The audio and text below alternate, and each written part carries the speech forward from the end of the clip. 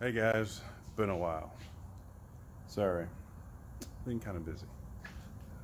That stuff right there, that was out of a 2013 GT. Put a stall converter in it, aluminum single piece drive shaft, and full Bassani exhaust. Did that last night. But anyway, welcome to Loud But Slow. If you're not a subscriber, please subscribe. If you are, thank you. Today, I know I said the next video is probably going to be a walk around with the car, but it's been raining a lot here in Texas. Like a lot. So I haven't been able to do that yet because it's just, I'm looking for a nice day to do it. Meanwhile, if you guys remember, yeah, the bumper's off the car. I'll explain that in a minute. If you remember at the dyno, the clutch slipped. Kind of destroyed it. Found out why. One of those things. Could have probably fixed while we were on the dyno, but didn't know at the time, and any time on the dyno spent is more time you get charged. So, in the sake of saving some money, we just ran it like it was. When I got home, started looking the car over, trying to figure out why, because it was a spec stage 2 plus, and yeah, it was a little old, but I mean, I don't think it should have been slipping at 7 pounds of boost. Found out that the clutch cable had failed, and it was holding the clutch pressed about halfway, which is what made it fail. Yeah. So, I got a clutch. I did go with the Ram. I will show that later. It's I think it's rated at 650 or 700. It's a puck style. I think it's got their 900 friction material. I'll show that later whenever we get to that point. This video is just going to be about removing the transmission because then I got to send the flywheel out to get resurfaced, and when I get it back, then we'll do a video about installing the transmission. I'm going to try to go over everything that it takes to do so. So if you want to do this yourself, you can see that it's not that hard. It's just nuts and bolts. So the reason the bumper's off the car is because I'm having a noise I'm trying to find. I got some parts coming for that too. We'll talk about it when that time comes. Yeah, so let's get started on removing this transmission. As you can see, I already have it positioned on the lift, so we can lift it up. A lift isn't mandatory. Pulling the transmission, I've done it many times without a lift, but it does help a lot. First step, let's disconnect the battery. You gotta remove the starter, and that starter wire is hot at all times. So if you don't disconnect the battery, you can get sparks and could pop the main fuse. So first step, disconnect battery, which my battery is in the trunk. Right there. So, gonna get that disconnected. I think it's just a 10mm. Oh, I don't have factory cable ends. I think it would be a 10 or an 8 if you did have factory cable ends. Mine's a 3/8. So get that disconnected, and then we'll come back. As you can see, battery cable's off. Use negative or positive, don't matter. Just take one of the sides off.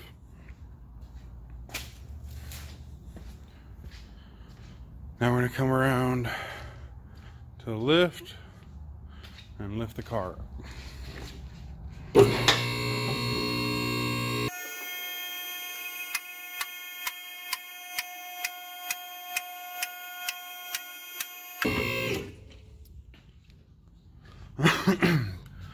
Okay, moving underneath the car. Most times you'd have exhaust down here. You'd have a pipe that ran through there, like through right here, and a pipe that ran through right here. If you still have that, you would have to remove it. This is your mid pipe and then your cap back. You'd at least want to remove your mid pipe. Most times you can finagle the drive shaft away from the cap back, but if it's in your way, move it. Then after you get that done, you're going to want to remove your starter. You got a 13 and a 10 that hold on your 13 here and then your 10 here. So you can remove that, and then you have 3 10s, one here, one, I know you probably can't see it, but there, and then one all the way around the top. So one on the top can be a booger to get to, but you can get it. So we're gonna remove that starter, and then after that, I'm going to take the clutch cable out. This is a new clutch cable since the other one was an issue. Not really liking the way it's routed, I know, me neither, but I'm trying different routing ways so I don't fault another clutch cable, because I only use the factory Ford ones. It's the only ones I trust, and they're a little pricey. Working at Ford helps, but still a little pricey. So yeah, I'm gonna go ahead and remove that clutch cable. All you do here is you're gonna take a pry bar, push this in to move this into the bigger hole here, and then you can move the clutch cable out. I do have this clutch play spring kit by Maxim Motorsports, so that will come off, slide off, and then you have a pin here that you slide down. It's just like a little clip-in piece. You're gonna slide that down, and then your clutch cable will slide out this way. So yeah, I'm gonna go ahead and do that real quick, and then I'll come back and show you. Okay, starter's off right there, and clutch cable, it's right here. You can see it's off. A couple things I forgot to mention is there will be a dust shield plate that goes right here and bolts right there with an 8mm. You're probably still gonna have that on there. Mine is usually on there. It's off because I was doing some inspecting, trying to figure out why the clutch slipped. That's why mine is off, but usually it would be on there. Another little thing I didn't think about is I have a tubular K-member. If you do not have a tubular K-member, some of these things will be a little bit harder to get to, like the starter, but still doable. By any means will it be hard, it'll just be a little bit harder. So I guess in my case right now it helps because I can show you guys a few more things with the tubular K-member, that it doesn't take up as much room as the factory K-member. So I guess now what we're gonna do is remove this drive shaft. You always mark your drive shaft before removing it because you want to keep it in that same notation. If you have it off 180 degrees or whatever, it might cause a vibration. So these are 12mm 12-point sockets. Really helps if you have a wiggle socket to get those. And then on the transmission side, that just slides out. It'll just slide right out of the housing. So I'm going to do that. Then I'm also going to remove this wiring harness. It's got the O2 sensor plug-ins. This is your reverse lights, and that's all that's up there. So yeah, we're going to remove those things and just let that hang down in the drive shaft. And then we do have to go back up top to do the shifter. We have to remove that shifter out. I'm gonna do that and I'll be back soon. And with YouTube magic, in seconds, milliseconds, that was done. It didn't take that long. So drive shaft's out. Wiring harness is disconnected. So this, I forgot to point out that sensor up there that would have to be unplugged. If I remember, I think that's your neutral safety switch, if I remember correctly. And then that is your reverse lights. When your reverse gets engaged, it sends power to the reverse lights. But this is a TR3650. It's a built transmission. If you have a factory one, it's the same thing. A T45 that also comes in the new Edge body style is the same thing. Maybe this, I think on the T45, I remember it goes in this way. So I wasn't even looking, the reverse sensor goes in this way, but I mean, all in all, it's the same. Just maybe slightly different locations. So now on the bottom, all we have left is the bell housing bolts, which there's 9 of, and then your bracket bolts here. Everything down here is a 13, but before we do that, we have to go undo the shifter that's inside the car. So I'm going to lower it down and get doing that.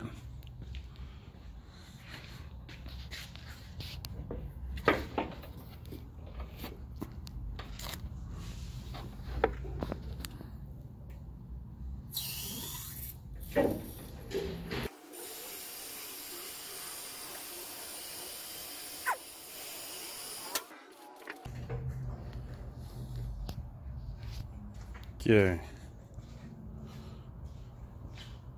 So now we're going to come over to the driver's side. And that is the shifter, the boot, that bezel is what we're going to be removing. Let me grab a couple tools that I'll need and I'll show you guys how to do that. Alright, so to do this, it's gonna be different for your car than mine, unless you have my exact setup.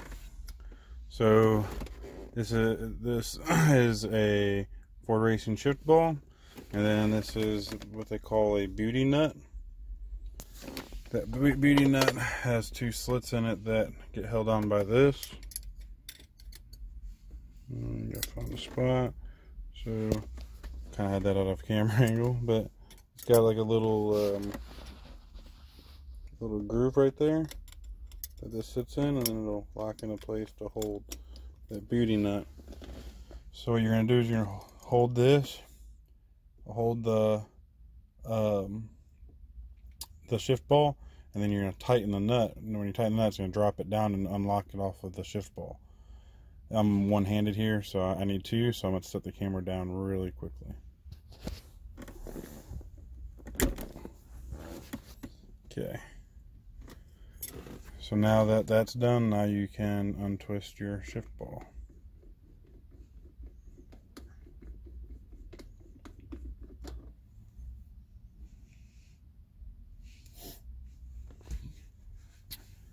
And then the beauty nut.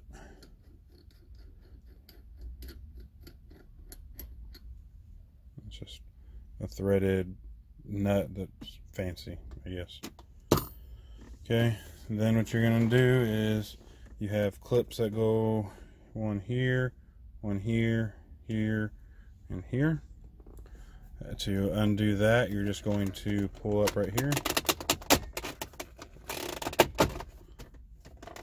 And then on each side, pretty simple. You're going to have a connector here on the back side of that. Again, I need two hands, so I'm gonna have to set the phone down.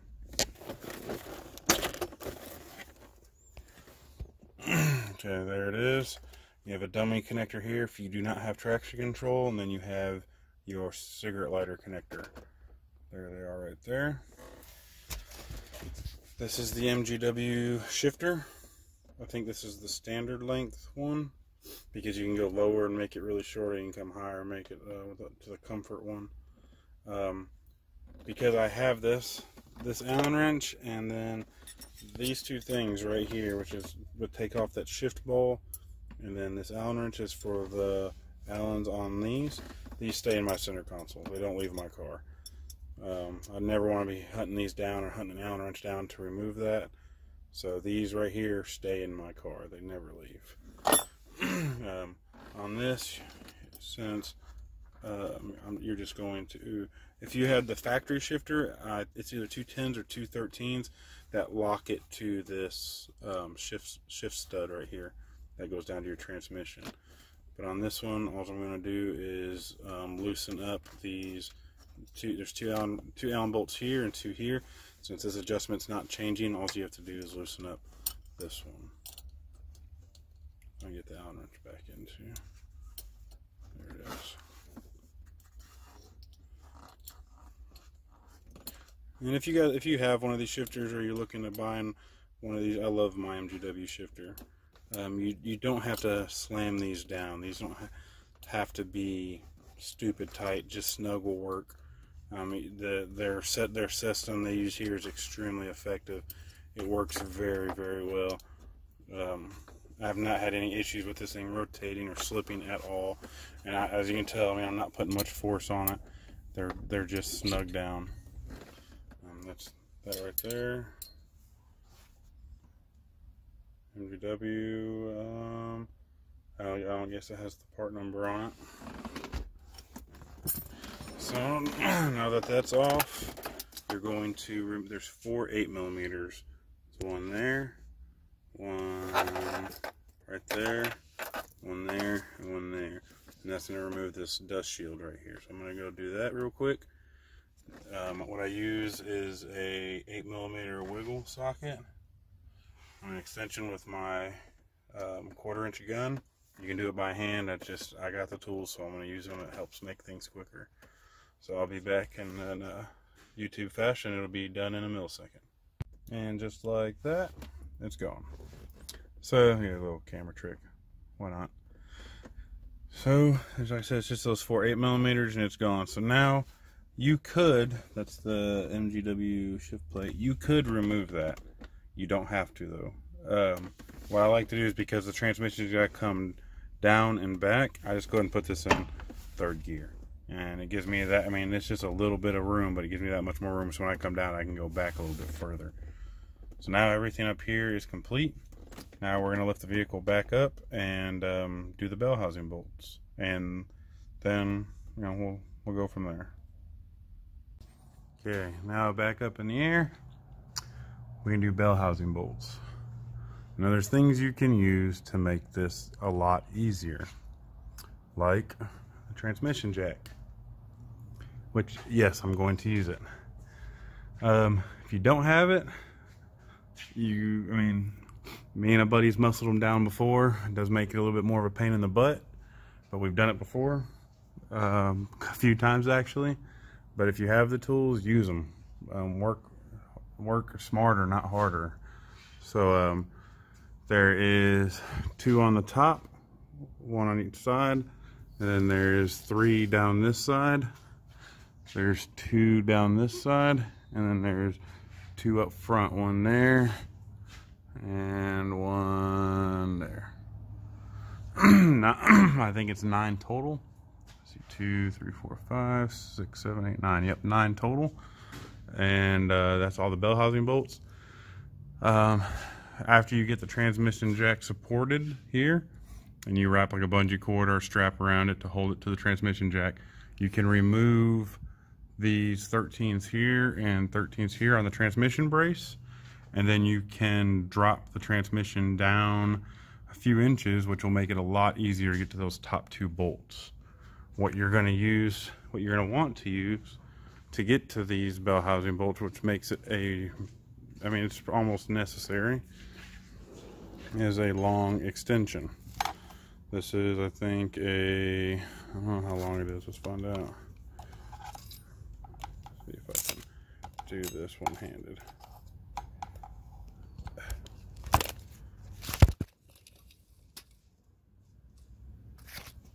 Can't do it one-handed, but that is a 20-inch extension. But I also pair that up with my longest snap-on extension, which is probably, I don't know, 10-inch probably. It's like half of that. Both of those combined with a Wiggle 13 makes it pretty easy to get to those bell housing bolts. Now, not everybody's got a long extension. You can add all the little extensions you have together with a wiggle socket and a shallow 13. I mean, everybody's pretty much got those tools right there, and do the same thing. I just, being a mechanic, I have the actual tools. So, gonna go ahead and get this transmission jack underneath there and put a little strap on it, and do the mount bolts, 4 mount bolts, and then the bell housing bolts. So we'll see you guys soon. Just wanted to show you guys what I was talking about. And so I have the transmission brace out. It's secured to the transmission jack. Now if I just lower this down a little bit, try to do this as slow as possible, you see the gap up there is getting bigger and bigger. Now that's about all you're gonna get. It's a few inches. leaking tranny fluid now. But that's all you're gonna get is just a few inches. If you didn't drain your transmission, you might want to. I'm gonna put a glove over this and then zip tie the glove to it so I can catch the tranny fluid. I just forgot to do that. But as you can tell, you had a few more inches up there. That's what you need to get to those top 2 bolts. So I'm gonna put that glove on and get those top 2 bolts, and then get the rest of them, which are all, the rest of them are pretty easy. Okay, all the bell housing bolts are out now. Something you won't have is this is the oil filter relocator for the on-3 kit. You put a, you can kind of see it right there. You put a plate there. Yeah, it's leaking. I got one fitting that I need to snug up. You put one, you put the threads in just like an oil filter does there, and it's got 2 lines that come back. You go here, the bracket I made just uses a bell housing bolt to mount it. So you won't have to worry about that. All I'm doing is pulling this off and then gonna let it hang. So I have all the bell housing bolts out. So now what you're gonna do is you're going to let the transmission down a little bit and then wiggle it out, because you have a output shaft that goes into the back of the motor. That's what your clutch rides on. This backing plate you see right here, that stays with the block. So when you pry between that and the bell housing. Just a couple little tips for you. I'm gonna go ahead and start doing that, and this transmission will be out, and we'll remove the clutch. Okay, there's the transmission. A little dirty. I might even power wash it off tomorrow on my lunch. But there it is. There's your throwout bearing, which we're going to be replacing that with a Ford one. Don't use the aftermarket ones, they're no bueno. They'll go out, I promise you. Guaranteed. Just buy a Ford part number 1, and that is the throwout bearing and the pilot bearing, which I'll show you whenever we get the clutch off. The pilot bearing is, you might be able to see it. We'll see it better with the clutch off, but it's back in there. I'll show you guys how to remove that too. But there's the spec stage 2 clutch. Ours 2.5.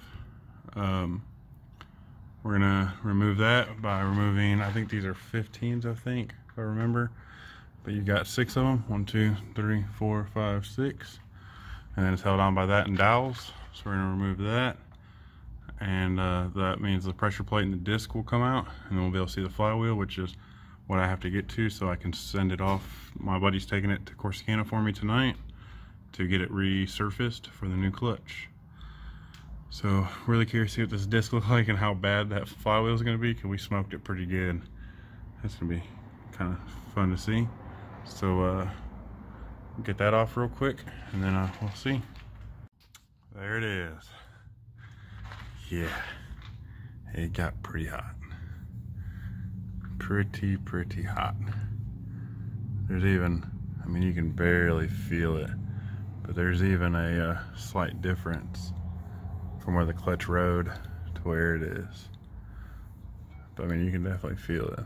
It feels like something right here, this really dark one you see. Feels like almost something got caught right there, because I don't know if you can hear that, but pretty big imperfection there. There's that pilot bearing I was speaking of. We'll be removing that too. Just to tell you guys what that is a little tripod stand pushing up on the front of the motor to tilt it back. Makes it easier to get the transmission out, and then also to get the gun like up to the bolts up here, the impact, to remove the flywheel or to remove the pressure plate. Let's go look at the flywheel. So this flywheel disc itself, I've seen people reuse worse. You can see, other than for these little grooves, it is very, very, very shiny on both sides. Very, very shiny. I mean, you can see like the mirror reflection off. It's not wet. I mean, it's not wet. It's just shiny. See, it's got the same hot spots. Same hot spots. It's cooked for sure. We cooked it. That's called glazing.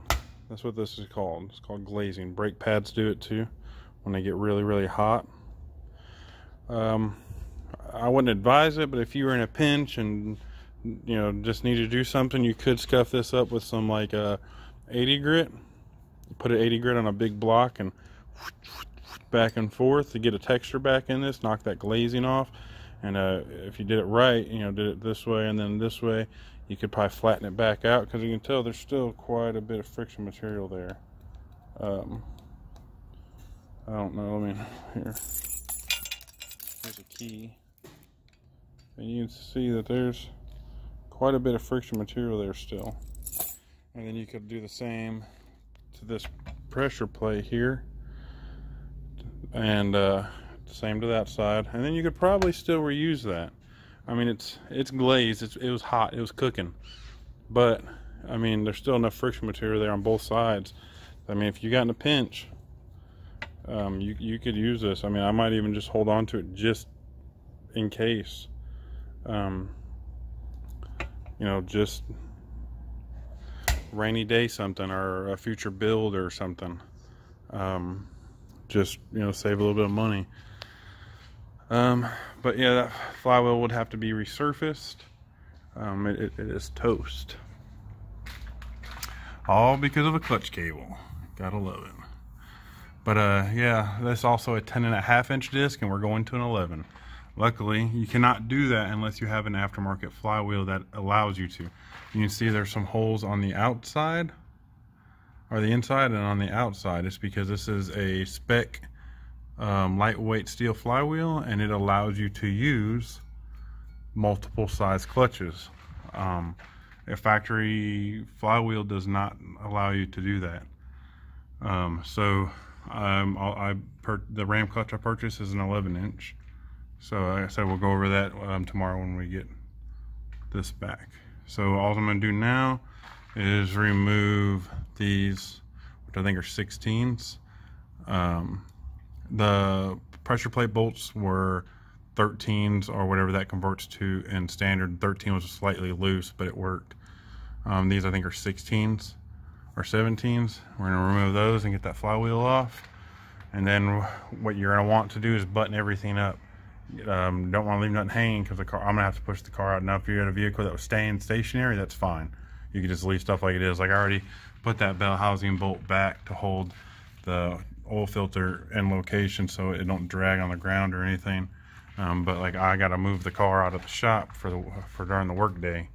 So like all of this, the harness, the clutch cable, I'm going to want to zip tie that up so it's not dragging and get caught up under a wheel. But yeah, so let me go ahead and remove those 8. This would be, when you hear Tio talking about just a little tip or pointer, when you hear people talking about, oh, my 4.6 and 8 bolts, or my 4.6 is a 6 bolt, that's what they're referring to, is the crank.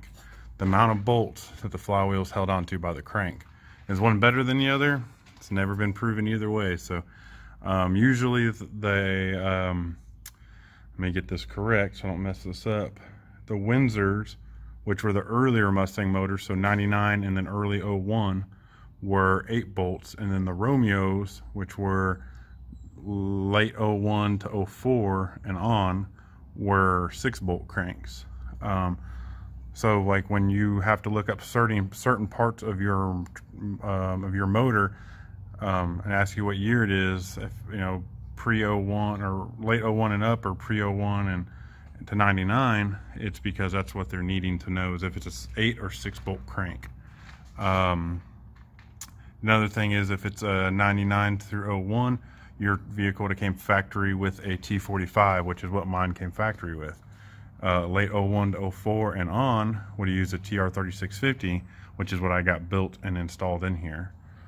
So just a little tip for you guys, but I'm gonna go ahead and remove those and get that flywheel off. Okay guys, that's it, done.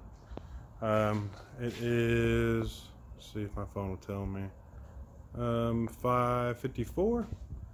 I'm sorry, 6:54. I started at about 5:45. I get off at 5:30. So yeah, an hour, film, maybe a little more filming. Realistically, with the right tools and stuff, you can do it in about 45 minutes, have it out, and then button it back up. Probably 15 minutes, an hour, about 2 hours, you could have it done. So yeah, I mean, that's it. It's good to go. Gonna push it out in the morning, go through a work day, and then I'll push it back in tomorrow when I get the pressure plate.